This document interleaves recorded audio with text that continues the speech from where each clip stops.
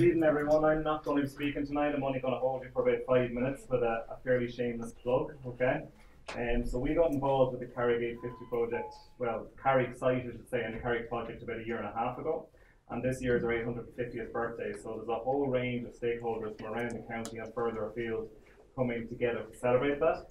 And I'm sure a lot of people on the site know where the Carrig site is or know of the Carrig site, but I'm sure that there's some who don't.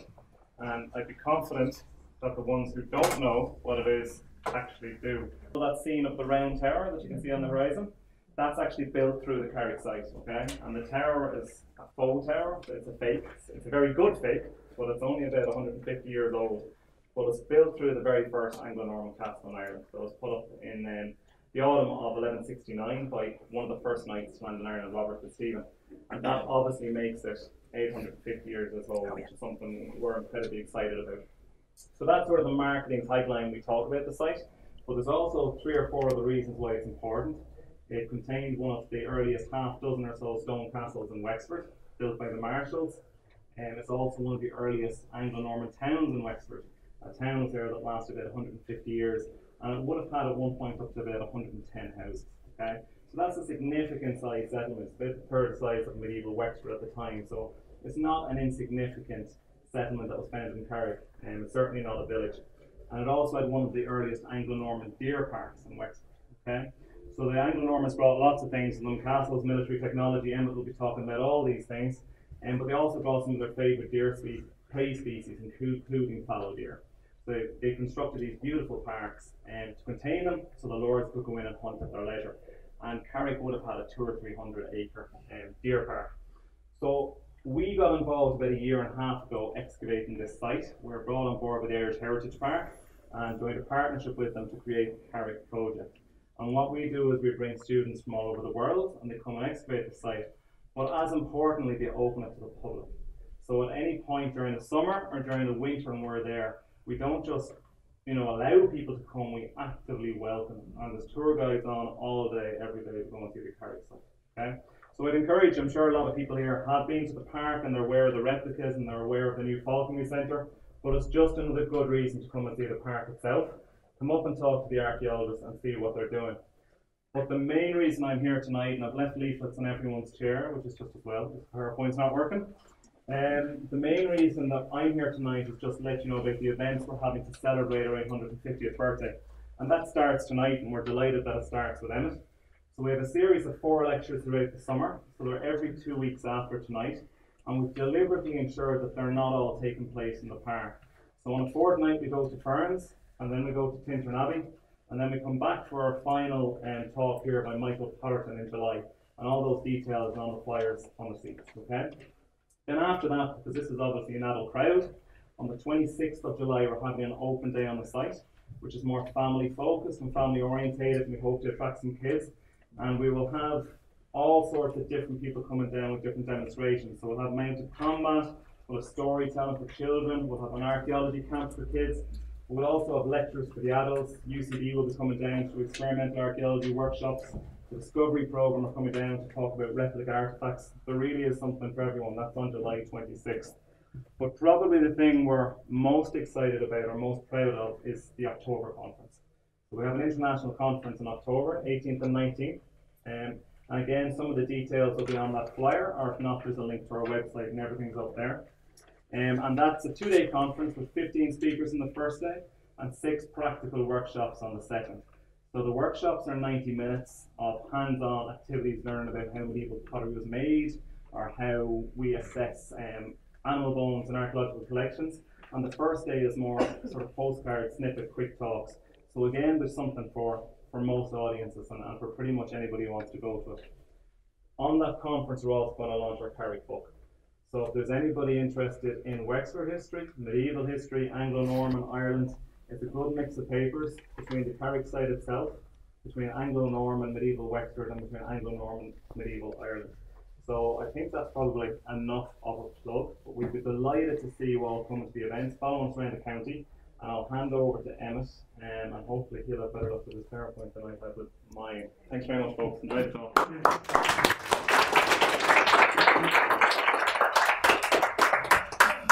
Thanks, Dennis. Yeah, right. So the archaeology of medieval Wexford, the town and county, is what I want to speak about tonight. Can everybody at the back hear me, by the way?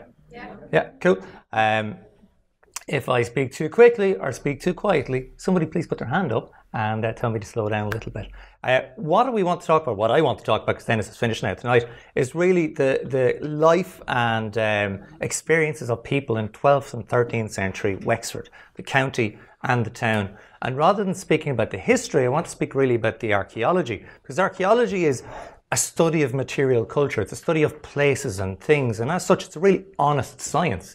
It doesn't really tell lies. The evidence of the past is partial. There's gaps there, but it's impartial. It doesn't come at us with any political slant, and that's slightly different to history. If we think about the history of the Anglo-Norman conquest of Ireland, the original chroniclers are largely Anglo-Norman, Giraldus, Cambrensis, beautiful French poems like the Song of Dermot and the Earl.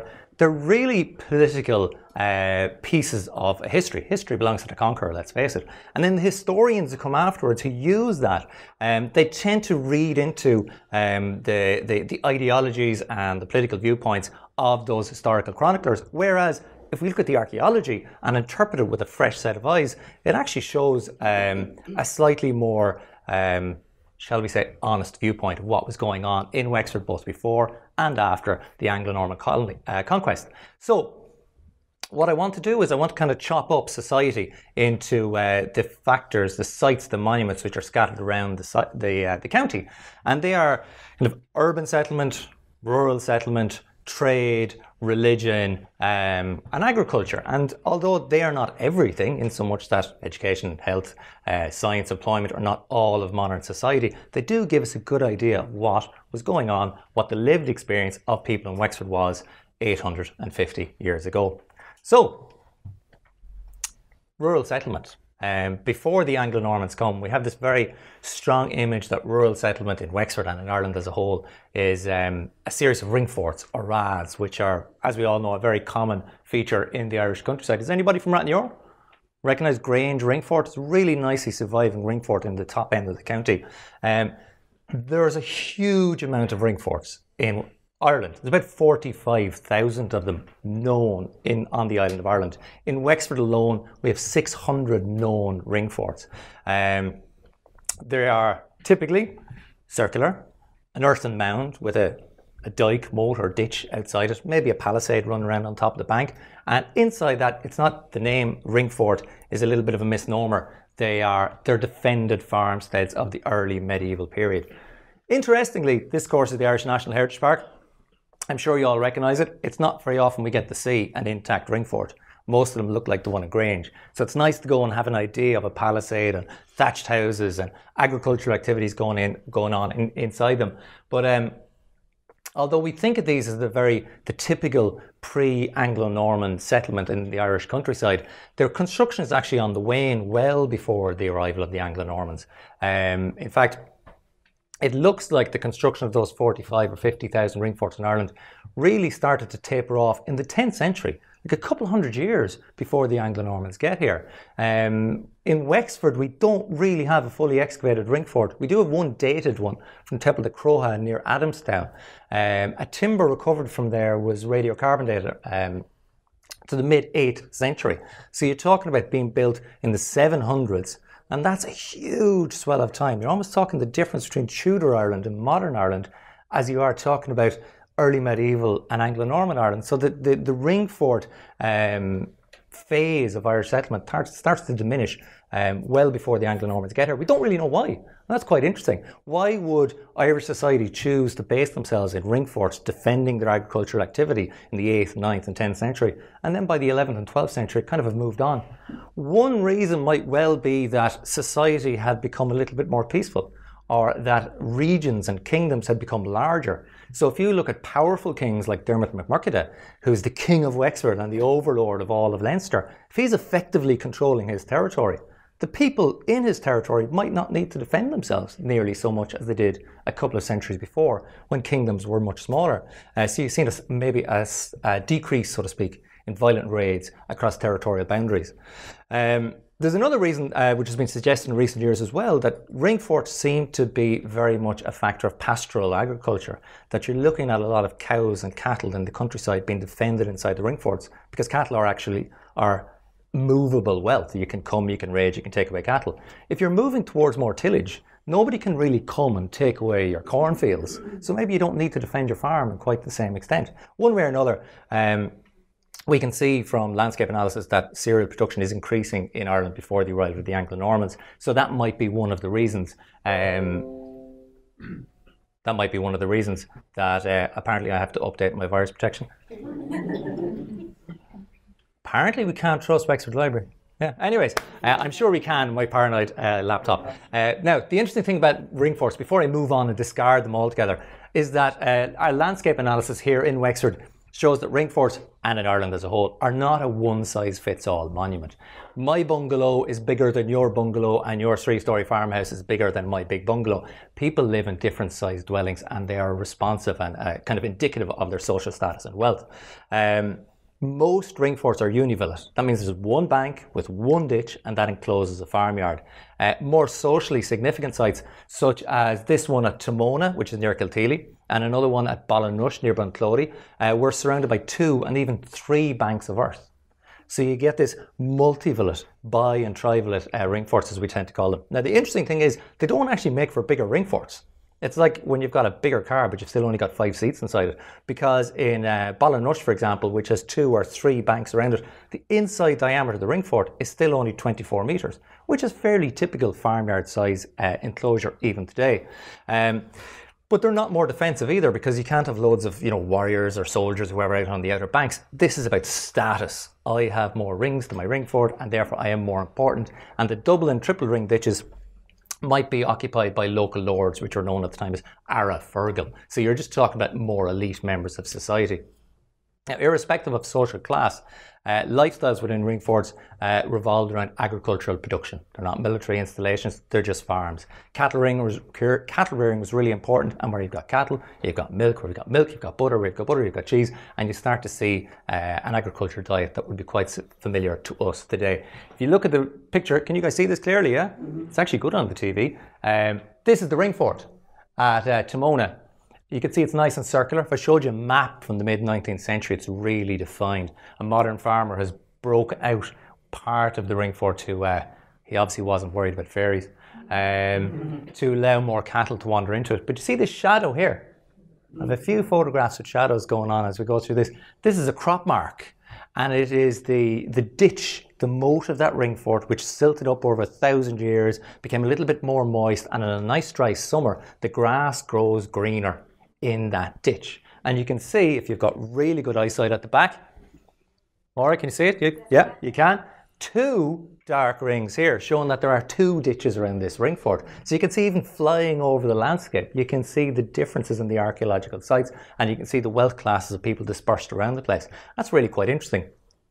So we're talking about cattle, we're talking about butter and all of those things, but there's definitely tillage going on in pre-Anglo-Norman 10th, 12th century Wexford, because at another ring fort at Raheen in West near Gorey, recent investigations have shown cereal drying going on within the ring fort. So where you grow barley or wheat in Ireland, you need to store it, you need to knock the humidity out of it, just like a modern farmer does, because if you store damp cereals over winter, they get all mouldy and you get ergot poisoning. And when you get ergot poisoning, you see really, really cool things, and then you die. So it's not a really good thing to do. Now, after the arrival of the Anglo-Normans in 1169, ring forts were joined by other circular monuments in the countryside. I'm not quite sure why a medieval man was obsessed by circles, but we have loads of circular things going on. One of the things that hops up are mottes. Mottes are defensive features like the ringwork castle that we'll have a chat about in Carrig in a couple of minutes, and they often have baileys attached. These seem like really simple earthen mounds when you see them in the countryside today, but their appearance in late 12th century Wexford, and indeed Ireland, was a real shock, because these are fortified sites. These are not just farming places. These are things constructed by conquerors, by colonists, by very aggressive social inclusions in your landscape. And it was a real indication of a changing political reality in 12th century Wexford. It's not at all unique to Ireland. The Motte Castle is such a factor in Norman conquest that if you go to the Bayeux Tapestry, built to I remember or celebrate, I suppose, the Battle of Hastings and the defeat by William the Conqueror of the English in 1066. There's a beautiful little picture of a motte being constructed by some English slaves, and they're just shoveling the stuff up while some Norman soldiers stand around going, yep, keep shoveling, we need this to get higher, higher. So it's a real thing in Europe to build these motte castles. They're surrounded by a palisade, as you can see here. They're topped by a castle, which might be stone or wooden, and they're often put at important places in the countryside. And it's no coincidence that you'll often find them beside monasteries all throughout the island of Ireland. Here at the top end of ancient County Wexford, relatively recently stolen by County Carlow, is St. Mullins. And St. Mullins, you can see the motte. Who slid that down to that on a plastic bag when they were a kid? Some of you are a little bit pre-plastic bags as kids, but every child in my generation went up and down that thing on a plastic fertilizer sack, and it was great crack. Little did we know that we were wearing tracks in a protected archaeological monument. But anyway, you can see this is the Monastery of Moling, this is the River Barrow, and here's the Motte and Bailey Castle, which has been constructed in the very early years of the Anglo-Norman conquest. I like to go through the countries playing Spot the Monument. Here's Spot the Motte. This is Salville outside Enniscorthy. I mean, it just looks like it needs a haircut. I kind of could do it one myself at the moment. This is 9 metres high, and it's on a precipice almost, on a high point, just at the back of Roadstone Quarry actually, overlooking the River Slaney. And you can imagine that with a wooden tower on it, with a palisade around it, and knight archers, foot soldiers. This really controls the navigation of the River Slaney in the early years of the conquest. And these often become broader settlements. They often become towns at Old Ross, not at all to be confused with New Ross. Archaeological investigations there around the Motte have shown that the site developed from a Motte and Bailey to a fully developed medieval town, complete with a stone castle. And that happened in the first couple of years of the Anglo-Norman, couple of centuries, I should say, the 13th, 14th century of the Anglo-Norman conquest. So these are very much a first footprint. Am I moving too quickly? You all keeping up? Cool. But I started with ring forts, and if you remember, we're actually talking about rural settlement in medieval Ireland, or medieval Wexford, which is much more important than medieval Ireland. The Motte and Bailey is not really the direct equivalent of the pre-Norman ring fort, because the Motte and Bailey is a castle. The function of the defended farmstead was directly replaced by moated sites. And a moated site, despite the fact that it leaves aside the circle and moves into a square or a rectangle, is fairly much exactly the same thing as a ring fort. It tends to be situated in areas of good quality farmland. They have deep ditches and broad banks, and on top of the banks you'll find a palisade. They tend to be square or rectangular, and inside them you'll find a farmyard with farming activity, animals, killings, all that kind of stuff. And although they are usually occupied in the 13th and 14th centuries by Ireland's new Anglo-Norman colonists, the Irish kind of get in on the trick as well, especially in the borderlands over west of the Shannon. You find moated sites be constructed by Gaelic elites, so to speak, who are aping the architecture of the new conquerors, or maybe just saying this is a good idea, we should build them for ourselves. This is Myler's Park, I should say, not far from New Ross.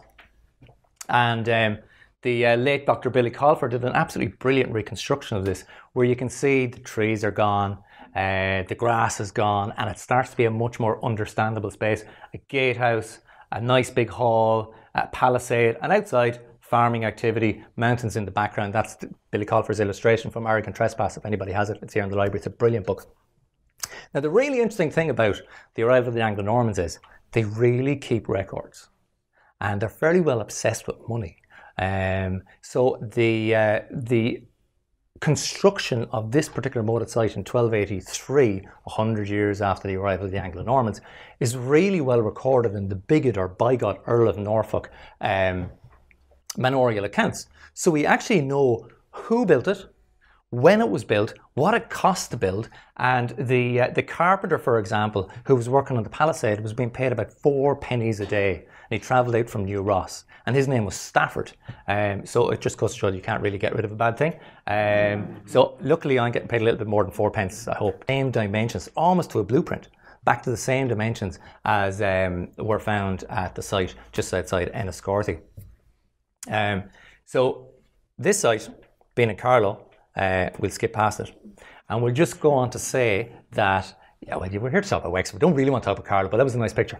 Right, so we do know that various ring forts in County Wexford continued in their occupation after the arrival of the Anglo-Normans. We haven't yet excavated one, it's Dennis's next project, excavating one which has been adapted into a moated site. But we know that at sites in Kinna and Harristown in the south of the county, where it's all going on in the 13th and 14th century, that 2 ring forts were not abandoned and went on to be the sites of considerable domestic and agricultural activity in the 13th and 14th century. So pottery recovered from the ring fort at Kinna, which is this. See the nice pottery? Nice medieval pottery. See the ash on it from literally sitting in the fire. No agates. The fire is lit and you put your pot down in it, and the pots actually get ash on them, which is really, really nice. If you're really, really lucky, the food is still inside them as well. Not to eat now, to analyse, clearly. We can see from this rural site outside of Wexford Town, down in the south of the county, that the pottery here is both local and imported, and is very similar to the pottery recovered from the streets of medieval Wexford. But there's a greater density of local pottery, suggesting that maybe there isn't quite the same economic prowess going on the site. But what's really interesting is the top 2 little things.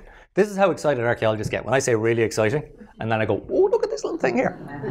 That's a centimetre, by the way. These are 2 centimetres. That's furnace waste. So what we're actually seeing is that not only are these people farming, and not only are they making pottery or buying pottery from France and from England, but they're making their own metal artefacts on site. So you've got a really involved local industrial process. What am I doing time-wise?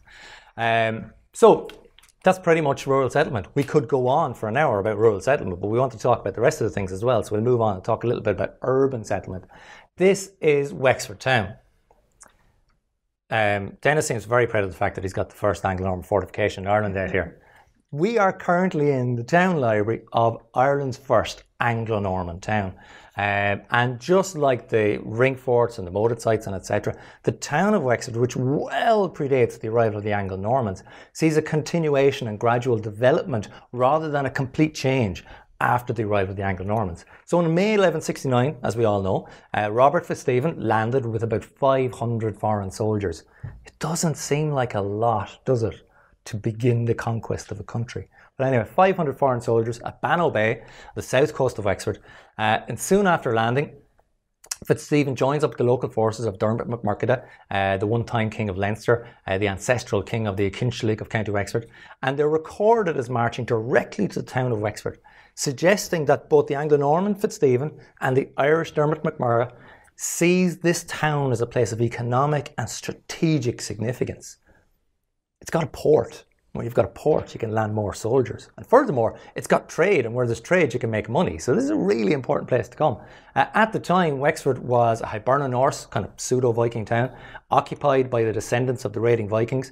And they'd settled, of course, in Wexford and Waterford and Dublin, Limerick, etc. After they stopped raiding, once they started to settle in Ireland to trade. The Anglo-Norman chronicler, I dissed them a little bit earlier, Gerald of Wales suggests that the town was defended at the time. Archaeologists agree with him.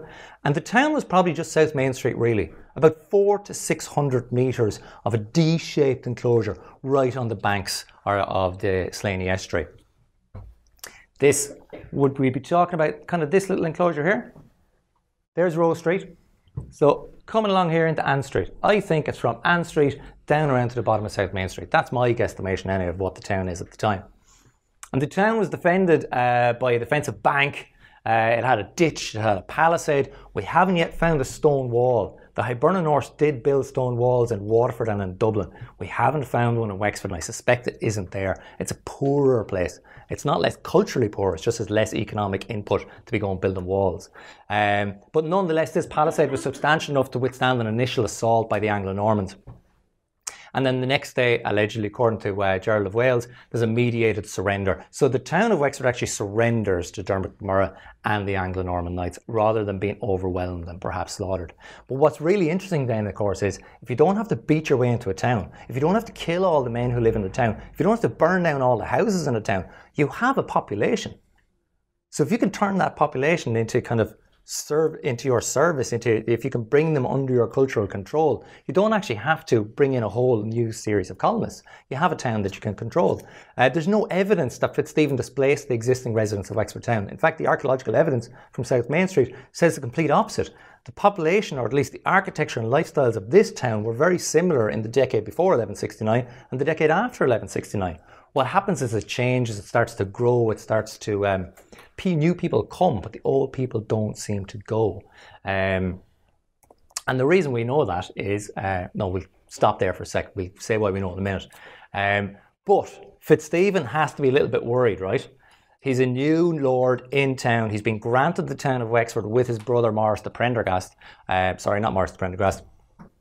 Maurice Fitzgerald, who incidentally brings the entire Geraldine line into Ireland. And so Silken Thomas, the Geraldine Rebellion, all of that stuff starts with the first Anglo-Norman lord of Wexford. But that's a whole other story.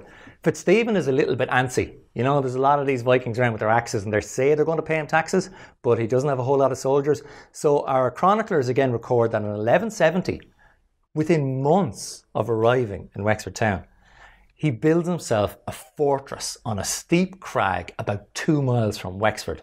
It's called Carrig, or the Rock in the vernacular. And Fitzstephen's castle at Carrig is now, or was then, the earliest named and dated Anglo-Norman fortification on the island of Ireland, and it is currently under investigation by the Irish Archaeological Field School.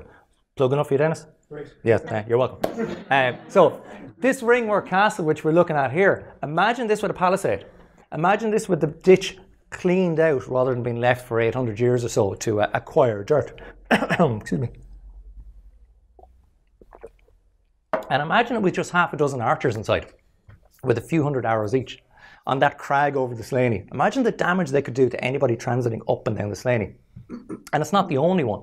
If you go to Dunanore, just outside Enniscorthy, and Enniscorthy itself, where there was another ringwork castle under what is now the Stone Castle, you can see that the Anglo-Normans come in and they build these ringwork castles at transit points, at places that they can control movement. And where you control movement, you control military prowess and you control money. So these become a network of fortifications on the River Slaney. But we're supposed to be talking about urban settlement, so I'm going to leave Dunanore behind. If you're in Wexford in 1169, I'm saying you're lucky enough not to get your head chopped off on the first day, you get to stay. You've got a new lord, you've got new taxes, etc. And life does change, but it's not immediate. The existing town fences evolved from a simple earthen bank and ditch to a more effective stone wall, and substantial elements survive. I apologised once for not having any medieval gates at a conference in Wexford. I said, oh, you know, we don't have any medieval gates. And somebody from Castledermot came up and said, never apologise, we don't even have a wall. This is the wall of Wexford. This is recently uncovered, actually. This is the foundation. It's actually not the foundation. It would once have been up in the air, but it's now buried. It's just beside Peter's Square, down that way. And it's 1.4 metres wide at the base. And it's mortared with a locally quarried stone, mortared with lime. And it's a really substantial wall. What's important to note here, especially for the aspiring archaeologists here, this is what we call in the profession gack. So when you dig down in this part of the town, you find loads of gack, and you get the gack out of the way, and you get lovely archaeological preservation. Wexford Town's a really wet town. Archaeologists hate digging in the wet, but love taking the artefacts out of the wet, because wet preserves things, and we'll have a look at a couple of those later. Now, Wexford Town was extended, of course. We're in the extended town wall. You can see it here. It's up to 6 metres high. That's a really substantial wall. It has a wall walk, it has crenellations, and it really controls transit in and out of the town. Probably by the end of the 13th century, by the end of the 1200s, if not earlier, the town wall as we know it today was complete. And Wexford Town really hasn't changed in the thoroughfares and street patterns since. The street patterns that we walk on are the street patterns that our 800-year-old ancestors walked on. It's really amazing. This is Selsker Gate, otherwise known as Westgate. It's not Westgate, it's Selsker Gate. Stop calling it Westgate, people of Wexford. Westgate has been demolished. It hasn't existed for 200 years. There's this brilliant story where the 5 medieval gates of Wexford, we haven't really investigated any of them, but we know where they are. They're knocked down in the late 18th century because the corporation wants to increase traffic. You know, traffic equals trade equals money. It's like putting in a bypass. So they knock down the gates, and then 1798 happens, and the rebels just walk into town, and it doesn't work out very well at all. So immediately after 1798, the corporation build back up the gates with kind of breeze blocks and plywood. You know, they do kind of a shoddy job, and then nobody ever raids the town again, so they knock them down again about 20 years later. So, you know, keep your medieval gates, they're important. This is actually, although this is what our medieval gates would have looked like, including the one here in John's Gate Street, this is a private gate for the Augustinian Priory of Saints Peter and Paul. Saint Selskers. Saint Selsker only exists in Wexford Town. Selsker is the address. There is no saint, but it's actually an Augustinian Priory, as I'm sure most of you know. But it's nice to call it Saint Selskers because we know what we're talking about. Anyway, what was going on inside the walls? Why am I saying that nothing changes for a while anyway? Gerald of Wales, this fantastic chronicler, if you don't mind a little bit of politically biased history, tells us that there are suburbs outside the town, and they're burnt before the arrival of the Anglo-Normans. Us archaeologists haven't found those yet. If anybody finds kind of burnt layer down digging spuds in the Foyth, please call me. I'd like to find it and get my name on it. We can share credit. Anyway, this is what the town looks like. He's telling us that there is there's suburbs there, but we haven't found them. But inside the town walls, pre-Anglo-Norman settlement has been uncovered at 2 South Main Street sites. That seems to be the core of the Hiberno-Norse town. Interestingly, the continuity of settlement, which I suggested by saying that the people weren't all slaughtered and all kicked out, is supported by the archaeological evidence, which suggests, or indicates, in fact, proves that the house types constructed, the materials and architecture building houses in Wexford before 1169 and after 1169 are pretty much exactly the same. So you've got people going out in the landscape to get the same timber, the same straw, and using the same architectural technology as they were before the arrival of the Anglo-Normans. In other words, it's the same builders. So you've got the same people staying here. This is a lovely house excavated in 1988 at the junction of South Main Street and Bride Street by Ed Burke, who was then the Borough Council archaeologist, actually the only person ever to hold that title. And Ed revealed that this 11th century house was on a plot which continued in use, the actual plot of land, into the 14th century and was perpendicular to Main Street. So it was laid out at the same time as the street was.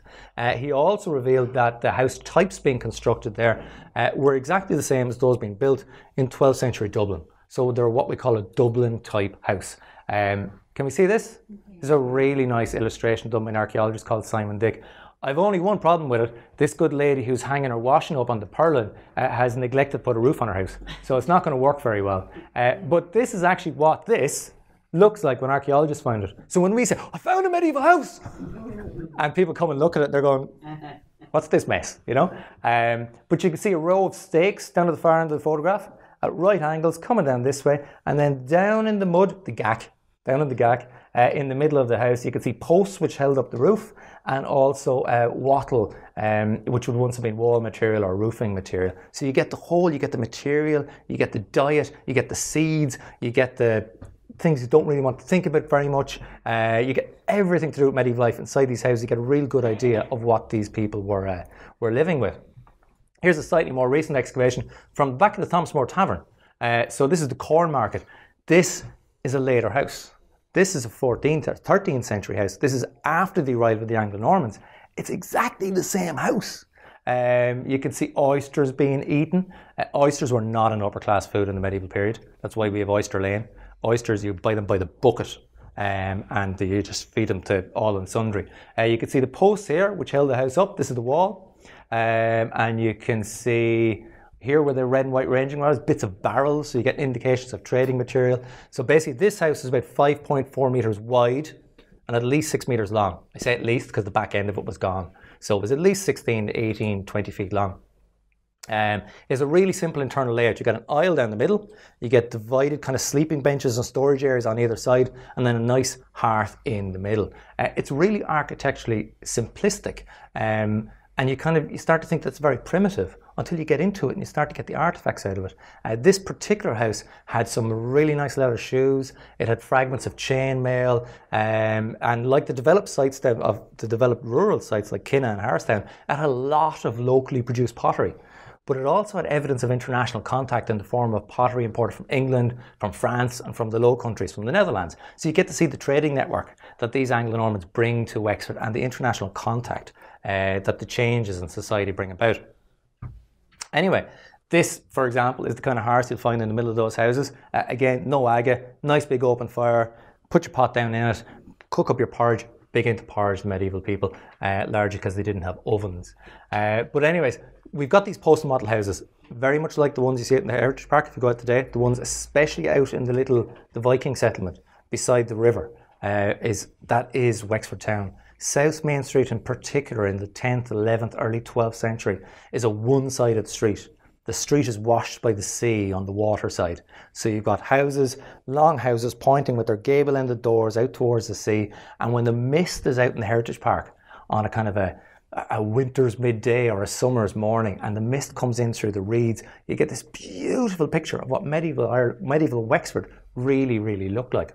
But these weren't the only houses being built. They are the only houses we as archaeologists have found in Wexford Town in the 13th century. But within 100 years or so, by the 14th century, we're starting to see substantial reclamation and big stone houses. And there was one big stone house from North Main Street, just the other side of the Bullring really, uncovered about 20 years ago that dates to the 14th century. So you're starting to see bigger stone houses being built eventually, but not immediately after the arrival of the Anglo-Normans. So if the continuity of construction techniques and property boundaries in the late 12th century indicates the survival of a settled population, so does religion. The parishes of Iberius, Mary, Patrick and Dullow, they're all Hiberno Norse dedications. If you have a completely removed population, if you slaughter everybody in the town, you just build your own new churches, you rename your parishes. You don't go around talking about Olaf and Ibar as the saints. So you're really seeing this continuity in all senses. Clearly things are changing, but people are still in place. And there's a really nice medieval document dating to 1283, which indicates this. So 1283, 100 years after the arrival of the Anglo-Normans, there is a document which says that in the early 13th century, in the time of the Marshals, the William Marshals, there were within the county of Wexford 50 foreign Ustmen, 100 foreign Easterners. Easterners are the Norse, because they come from the east of here. They were very rich and they had many beasts. But these are the guys who the Anglo-Normans conquer. They're still very rich with many beasts. So they're conquered, but they're not displaced. They just start to owe their allegiance to somebody else. But there is a changing political, cultural reality happening throughout the 13th century, because by 1283, this Hiberno-Norse population is described as not more than 40 Ustmen, and they only have a little property, diminishing in wealth throughout the 13th century. But throughout the late 12th century, they're doing hunky-dory. Oh, look at that. You got any of that? Yeah, we have a few pieces here. My stuff's better. Anyway, so MacMurrough and Fitzstephen assaulted Wexford in 1169. Because, as I said, they want to control a place of strategic value and which has an international trading port. It already has an economic value. That Hiberno-Norse town of Wexford is part of a really extensive late Viking Age trading network. The people of Wexford, or at least the culture to which they belong, are trading west to Iceland, to Greenland, even to North America, and eastward to continental Europe, to Istanbul, and even the Far East. Gerald of Wales records that when Fitzstephen and his men attacked Wexford, they burned any ships they found in the harbour. And that is such a cultural assault, to burn your ships. You know, if you're living by the sea, to have somebody burn your ships is a terrible thing. But the international contact of these Wexford tradesmen is specifically mentioned at that time in the 12th century source, because one of the ships is recorded as having come from Britain to trade and was laden with wheat and with wine. So you can even see what's coming in before the arrival of the Anglo-Normans. And the very few pieces, because the Hiberno-Norse were largely aceramic, they didn't use a lot of pottery, for reasons known only to themselves. The very few pieces of internationally traded pottery that we find in Wexford before the Anglo-Normans arrive are actually German. we're getting pottery being made in Germany, a place called Paffrath, being moved across the North Sea, maybe even across England or around England, across the Irish Sea and into Wexford. So you're getting international trade there. But if it wasn't a new concept, international trade increases whole scale after the arrival of the Anglo-Normans. Economic profiteering is really what they're about. And we can tell from the excavations which are undertaken after the arrival of the Anglo-Normans how internationally connected and how economically active the people of Wexford were by looking at the pottery. And we can see that between 30 and 40% of the pottery is actually imported. This is all English stuff. It's got lovely handles, lovely ergonomic handles. This is tableware. So that black stuff I showed you earlier with the soot on it, if you have a cultural or economic ambition to look good to your neighbours, you don't put that on the table. You get this nice imported stuff, you put it up there. And we get a lot of stuff coming from Flanders. We get a lot of French pottery imported from the Bordeaux region, because Bordeaux then as now has quite nice wine. So if you're going to have some French wine, you should have some French tableware to put it in, and then you've really got an economic status going on. There's stuff from Utrecht coming into Wexford, all in the 13th, 14th century. We have thousands and thousands and thousands of pieces of pottery, enough to do these kind of modelling schemes where you can see where the stuff is coming from. You know, does Wexford change? It gets a bit bigger. The houses eventually evolve. The foreigners, the Oostmen, the Highborn Norse become less important. The trading increases. The wine consumption goes up a little bit. You know, it's not that different. But what's really different after the Anglo-Normans come is how many towns there are. In 1169, we've got Dublin, we've got Wexford, we've got Waterford, we've got Cork, and we've got Limerick. They're the main towns in Ireland. That many. By the early 14th century, County Wexford alone has more recorded urban towns than all of pre-Norman Wexford. That's really interesting. You kind of get Irish settlement sites like Ferns coming up from their proto-urban roots and becoming incorporated towns. You get the town of Enniscorthy coming out of an ecclesiastical settlement.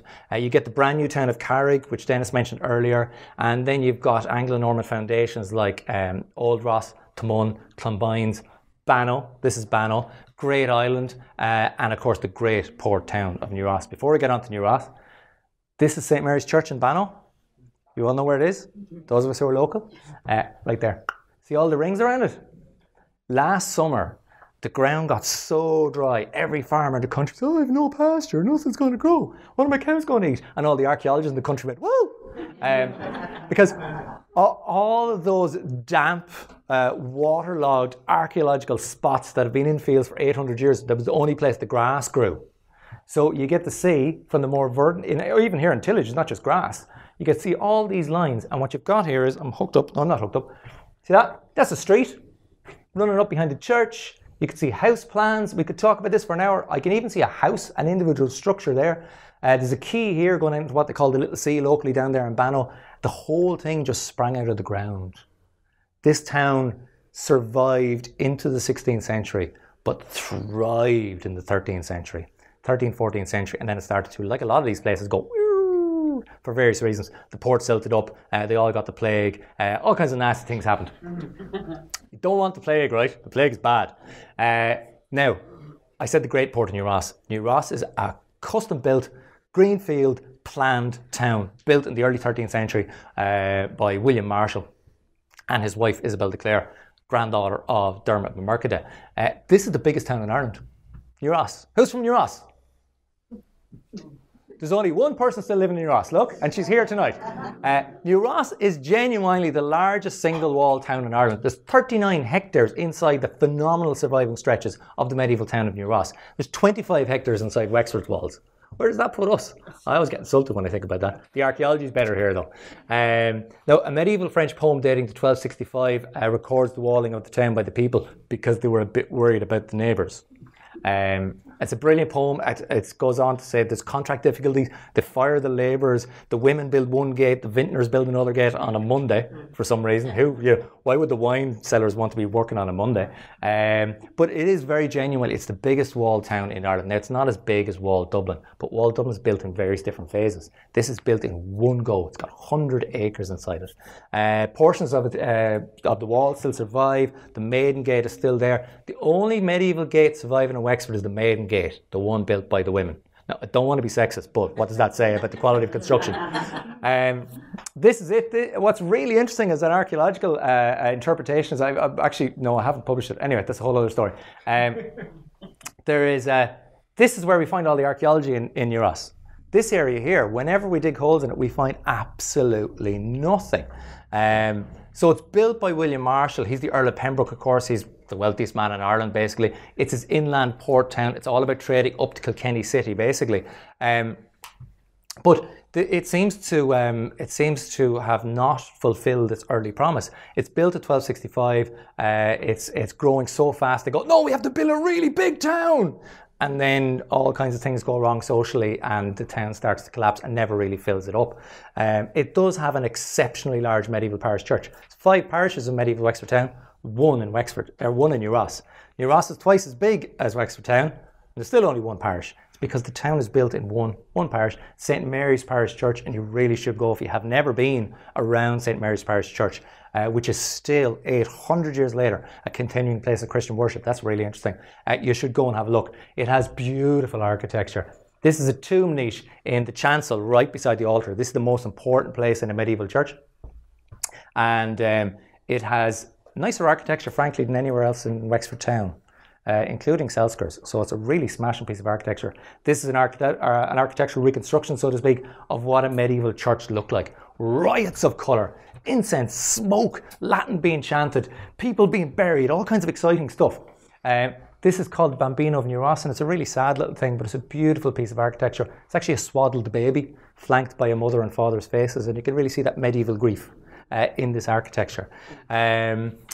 So anyway, like I was saying, it's a big port town. It is actually the most prolifically trading port town in Ireland. In 1275, more taxes are paid in Uras than any other port in the country.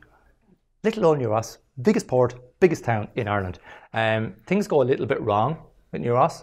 It diminishes in status, largely because the nasty people from Waterford kind of cripple it culturally and tax-wise. But in 1349, after the arrival of the Black Death, the plague really affects these Anglo-Normans because they're living in towns. A lot of the wild and woolly Irish are still living in very secluded habitations. They don't transmit diseases nearly as much. The plague hammers places like Bannow, Great Island, these Anglo-Norman towns. And there's a chronicler who says that the community in Uras in 1349 are in such an unaccustomed state of misery, poverty and helplessness that a great part of the men are ready to leave and fly to foreign ports. Reminds me of 2009. But anyways, so all of the new and expanded towns, religion, right? Religion is incredibly important in medieval Europe. There's such an incredibly literal belief in of the totality almost of the Christian church, of course, that wherever people go, they build churches. And they worship in churches, and they invest wealth into churches. So you can really see the scale of a settlement if you go and have a look at its parish church. Hence the importance in Uras, and the largest parish church in all of medieval Ireland, as far as we know. So all of these new and expanded towns and settlements, they come complete with their own churches and parishes. They're often dedicated to really favoured Anglo-Norman saints, like Anne, Catherine, James, Nicholas. These are the saints that really get the Anglo-Normans excited, as opposed to Ibar and Olaf here in Wexford. Many of the church sites are still visible long after the settlements they once served have been lost to war, famine and economic collapse. And at Bannow, for example, the site of the first Anglo-Norman landing in 1169, the parish church, which is dedicated to St. Mary, was built by the year 1200. We know that for an historical fact, and the architecture supports it anyway. The church as it stands today is very kind of 14th century, maybe even as late as 15th, but probably 14th. It's got these nice crenellations on top. Makes it look a bit castle-like and makes you feel, you know, that your nice chalices are well protected. It also says we are an important community. We can afford to do this. This church is still standing and still in occasional use. There's mass here every year. There's people being buried in there too, largely until today, literally. It's still standing long after the town that it once served was reduced to those crop marks we looked at a few minutes ago. It's just the longevity of the quality masonry from the medieval period is quite amazing. Right, I'm going to hurry up a little bit because I'm diverging. Is anybody getting tired? Do we need to take a break? Yeah, go down to Tom's more, quick half one and come back up. No, you all right? Right, that's a good plug for Thomas More. They owe me a free drink later. Anyway, archaeological evidence from the 13th century shows that as well as these new towns and new churches being built in the new Anglo-Norman settlements, pre-existing ecclesiastical sites in Wexford are being developed. So again, the religious worship isn't changing. The settled communities of County Wexford are still going to their old churches. And we can see at places like St. Duane's down at Hookhead, and here in Mayglass, just a little to the south of us, Hiberno-Romanesque architecture, which predates the arrival of the Anglo-Normans.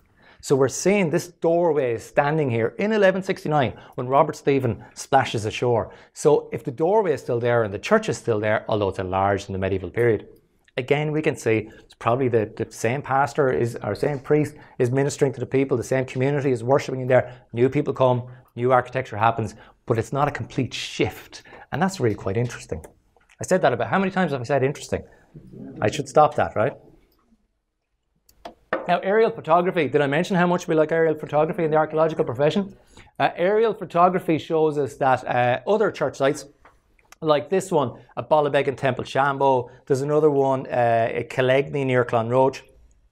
They are centred, these medieval church sites, Anglo-Norman church sites if you want, I prefer to say medieval, but anyways, they're centred on large ecclesiastical enclosures which long predate the arrival of the Anglo-Normans. So again, see the enclosure line here? The bivalate, and probably trivalate actually, ecclesiastical enclosure here, about 100 metres in diameter. Nobody built like that in the 13th and 14th century. Anglo-Normans don't build like that, and yet they build a medieval church in the middle of it, which just goes to show, again, they're just coming in to the landscape and they're adapting what's there, not sweeping everything aside. Oh, sorry, wrong direction. And that's going on with monasteries as well. So this is a parish church, which probably was an early medieval monastic site. But we do know, we go down to Tintern and we go down to Dunbrody and we see what the Cistercians are building in Anglo-Norman Wexford and the power and wealth of those monastic orders. And we kind of think that they came with the Anglo-Normans, but really religious practices were very much an evolution throughout the 12th century in Ireland, both before and after the arrival of the Anglo-Normans. And for example, in Ferns, and places like Mellifont, for example, in the middle of the country, Baltinglass in Wicklow, local leaders, saints like Malachy of Armagh, kings like Dermot McMurrough are bringing continental orders, modern church and monastic practices to Ireland, and they're doing it for the dedication and betterment of their own souls, of course. They're establishing these churches. The reason we find Cistercian abbeys in places like Tintern and Augustinian abbeys in Selsker and here in Ferns is that Augustinians are mendicant. They take vows of poverty. Cistercians don't. Cistercians love money. You want about 15,000 acres to run a good Cistercian abbey. You get by with a few dozen acres around your Augustinian priory, and they take alms and feed poor people and etc. So you'll always get Augustinian abbeys beside towns and Cistercians out in the countryside. Now, what's really nice here, of course, is you can see here's your 12th century Irish, if you like, abbey, and behind it you've got your 13th century Anglo-Norman cathedral. The original medieval cathedral of Ferns seems to have been built by a guy called John St. John or John St. John, whose funeral effigy is allegedly in the existing cathedral in Ferns today. It's not necessarily him, but it's a really good story, so why not? It probably is him anyway. But they're building beside the Anglo-Norman cathedral is being built beside the pre-existing Irish Augustinian abbey. So again, even within religion, people aren't being displaced. Orders aren't being displaced. In fact, the Bishop of Ferns seems to have stayed there before and after 1169. So you get a big continuity, but also brand new building like in Tintern and in Dunbrody. So what does that leave us with in our list of things that happened in medieval Ireland? Agriculture. And it's not just medieval Ireland. Ireland is an agricultural nation. We superproduce food now, and we superproduce food in the 13th century. It wasn't until the 1960s that census returns show more people in Ireland living in towns than in the country. So within just half a century from now, we were a completely rural population. Not completely, but predominantly rural population.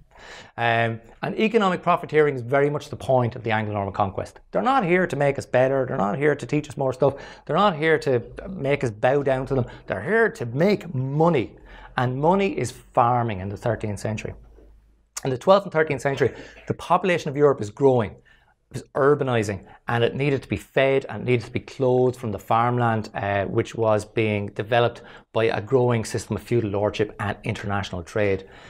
Tillage was a very important part of Irish life before and after the arrival of the Anglo-Normans. Wheat and barley have been grown in Ireland since the prehistoric period. 6,000 years ago, people were eating wheat and barley cakes. Oats seem to have become the dominant cereal crop of early medieval Ireland before the arrival of the Anglo-Normans, probably because our climate had gotten a bit wetter. Climate change is not new, it's just faster this time around. So wetter early medieval Ireland means that oats grew better and people ate oatcakes and loads of porridge. As I said earlier, excavations at Raheenagur and West, I didn't say that earlier, outside Gorey have shown the evidence of early cereal drying kilns, which were built between the 9th and maybe the 13th century. At this site, anybody know where this is? Oh yeah, Great Island. Yeah. I should put the name up on a delay just for fun, see who's awake. This is Great Island. This is adjacent to Hervey de Montmorency's medieval town of Great Island. But this is one of the largest monastic enclosures in the country. It's about 300 metres top to bottom and about 230 or something left to right, as far as I can remember. In the middle of this, there's a little pond, and if you go to Kilmackie House and Gardens today, you'll see the pond. I think there's a little dinghy on it. That's actually a mill pond. And the mill, which was discovered there in the 20th century, has been dated. There was grinding stone, and there was what we call a sluice or a flume, the thing that shot the water down into the grinding wheel, the power wheel which turned the grinding wheel. Because of the magic of tree ring dating, we can look into that oak and timber and see how old it was. And that mill was constructed in the 9th into the 10th century. So again, a couple of hundred years before the Anglo-Normans come, big enough ecclesiastical tillage activity going on here to need a mill, not just a grinding stone. So you're getting a sense of the countryside being developed long before the arrival of the Anglo-Normans. But there is an increased sense of kind of agricultural production in the 13th century, and increased agricultural trade of agricultural activity. In the early years of the Anglo-Norman colony, people in Wexford would have looked out to sea and seen boats very, very similar to the Viking nars, the trading ships, not the long ships, of the earlier settlers. They had clinker-built hulls, they had single masts, they had square sails, they had steering oars rather than tillers and rudders. And if you look at this St. Selskir's funeral effigy, this is just under the tower in Selskir's if you wander up there. It's really hard to see now, but it was published in the 19th century. Luckily, you could see that this person, who has a really funky 13th century haircut, I love that haircut, that's really common. They're everywhere when you look at these 13th century effigies. Lovely curly hair. I don't have curly hair, so I can't get one of these. I'm envious. You can see the ship, which looks very Viking, but it's actually an early Anglo-Norman trading ship. And then the other thing that we see, we haven't found a boat yet. You know those boats that were burnt by the Anglo-Normans in 1169? There's a suggestion that one of those might be under kind of the Dunmere Theatre or something like that. That would be very exciting. But what we do find is nails. Now, nails are fairly, commonplace and pretty boring, and every time you plough a field, they turn up. But these are clench nails, and they're actually used to hold ship's timbers together. So what you're looking at there is the fleeting evidence of a Viking ship from South Main Street from 850 or 900 years ago. And we know that because these nails are found wherever we find Viking shipbuilding, Viking ship burning, etc. So you can see what kind of ships are coming in, even if we don't actually have the vessels themselves.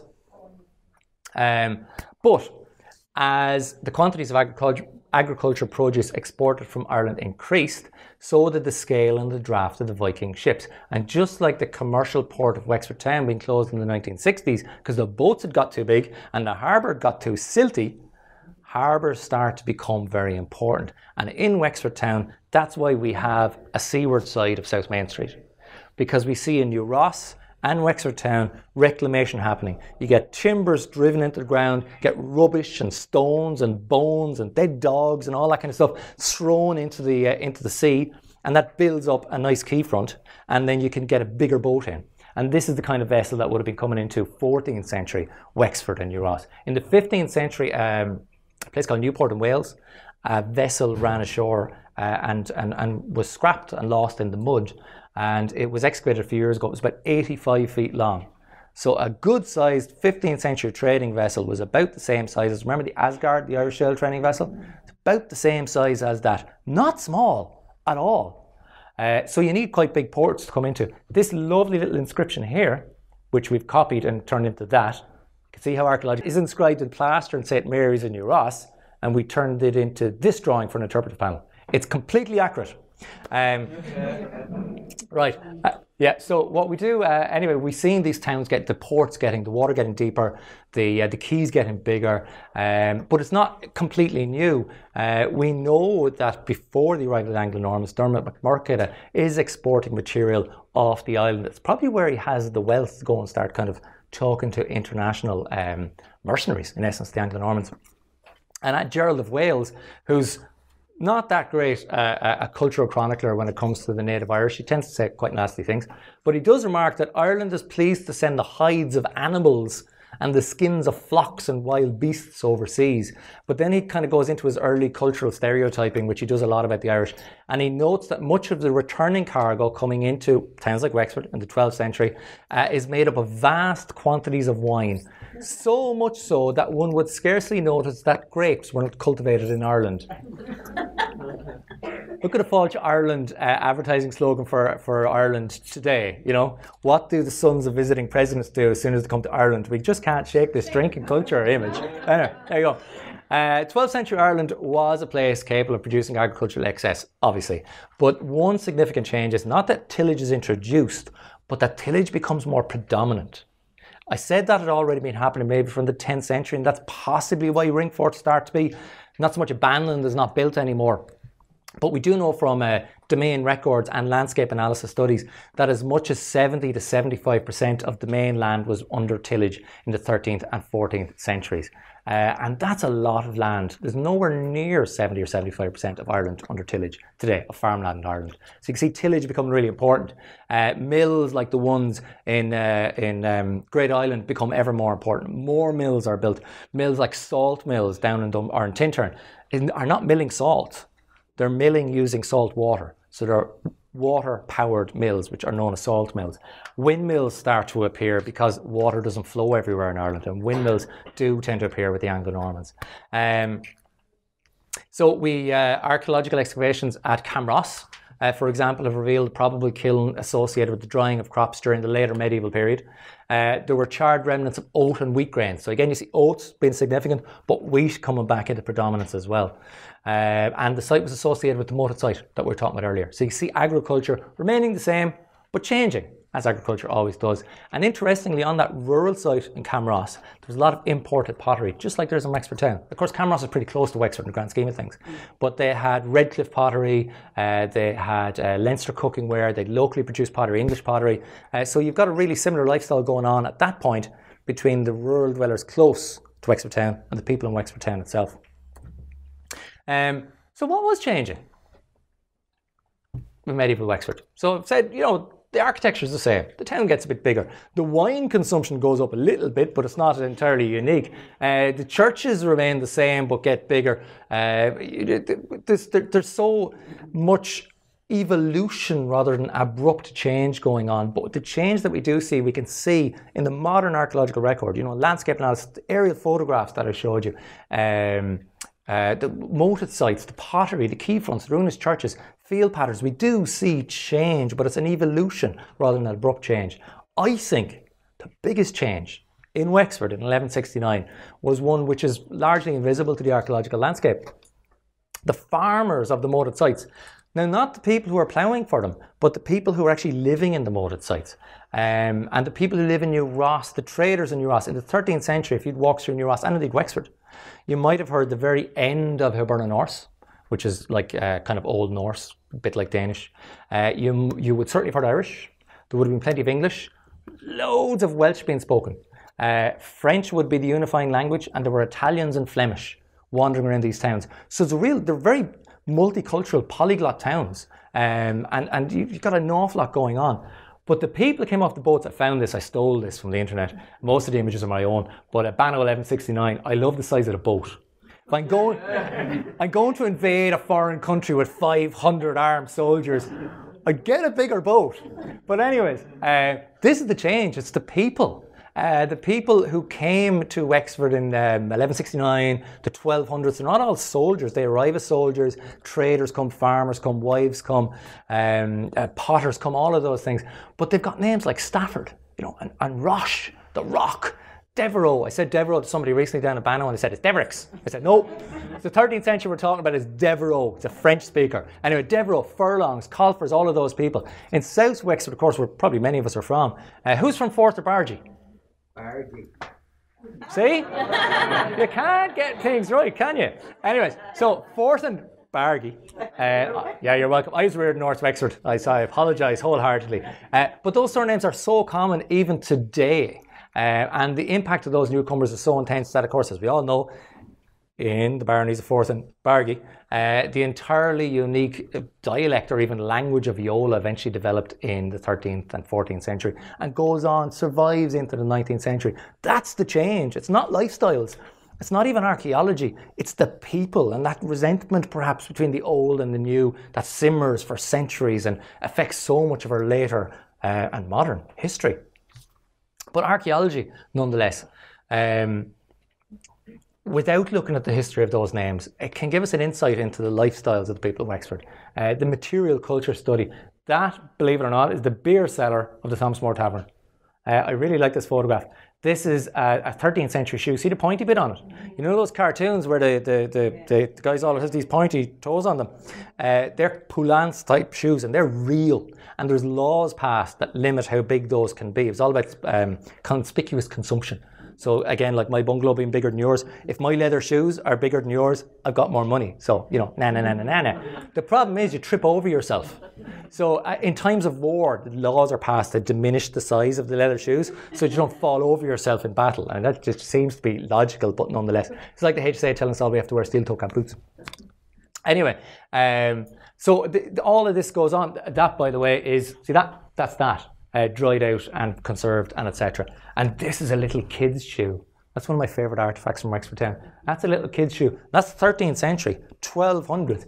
A really wealthy little kid running around with his fine leather shoes on him. And when they come to the end of the use, they just get chucked out. Look how knackered the adult shoes are. Look, little kid goes out of his shoes and his mammy puts them away and goes, they're Johnny's, don't touch them now. And they eventually end up in the muck.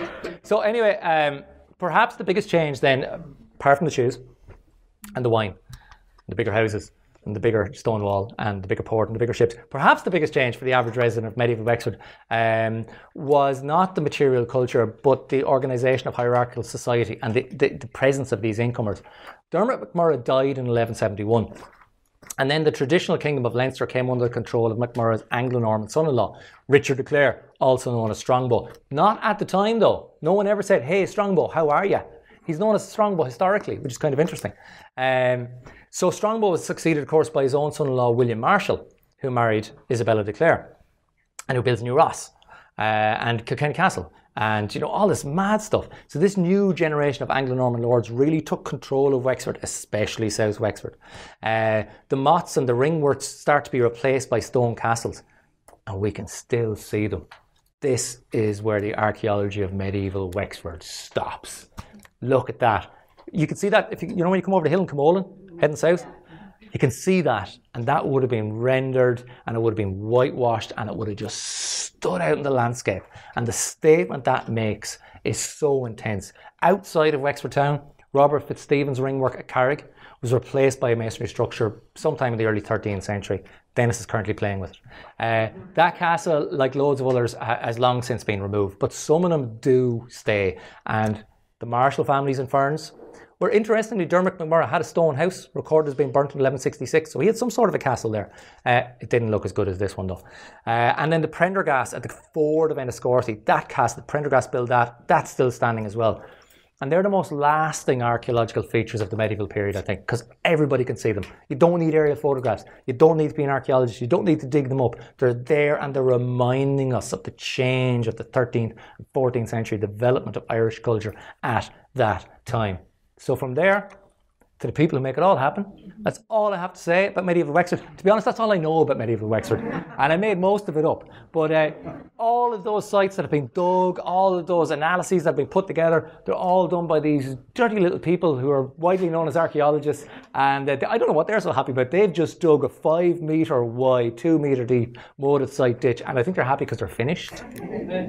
But thank you very much for listening, and good night.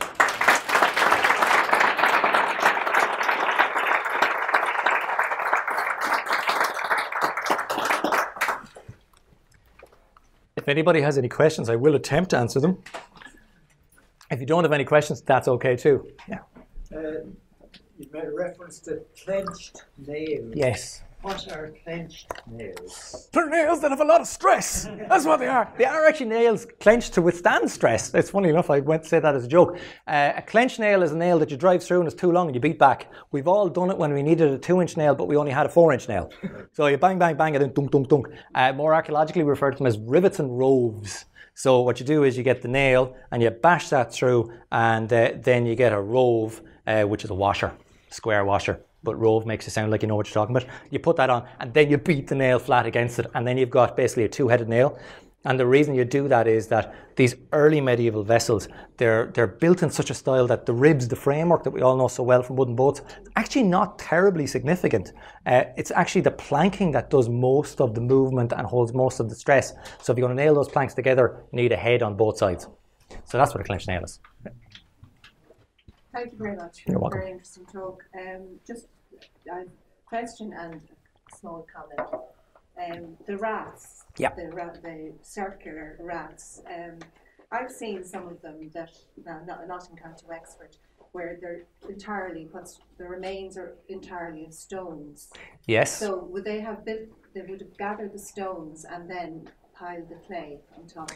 Yeah, and it's in washed away. Ish. Either or. So we call them raths, ring forts in Wexford in the west. We often know them as stone forts or raths. Clare, exactly, yeah. And basically, in the difference between Clare and Wexford, especially West Clare, is there's an awful lot of stones. And not a lot of soil. So in Wexford, you can dig up some soil and you can waste it by building a bank. So you use what you have. You use what you have. The other great thing is we have walls called consumption walls built all throughout Ireland into the 19th and even 20th century. And they're not walls that have tuberculosis. They're walls where you just consume the stones of the field, because everywhere you have a stone, grass isn't growing. So if you take that stone up, you want to put it somewhere, you just build a wall. So if you build a stone rath or ring fort or cashel, those stones are not stopping the grass from coming up. So that's all. Culturally, they're exactly the same sites. Yeah. Just the comment, I'm from Motorbeg, otherwise known as Salville. Yes. So I don't like when I see Salville only. And I know in Griffith say Salville, Motorbeg, yeah. Did I have Salville on that? Would you believe I had / Motorbeg earlier and I took it off for some reason, no knowledge myself? And of course the structure. Yes. That I remember Aidan Ryan, who lives in Brandswood, that a good few years ago, he organised for that motte to be cleared, but subsequently, of course, nature took over. When was it cleared? Oh, it could be 30 years ago. So there's 30 years of growth on that. That's actually very interesting. I'm not quite sure that Aidan, I could ask him Yeah. when he organised, because he recognised the importance of it. Yes. And wasn't that Prendergast defensive site before they moved tennis court? Yeah, absolutely. That's the early tennis court castle in My essence. final comment is that, I can remember it. Sorry, can't.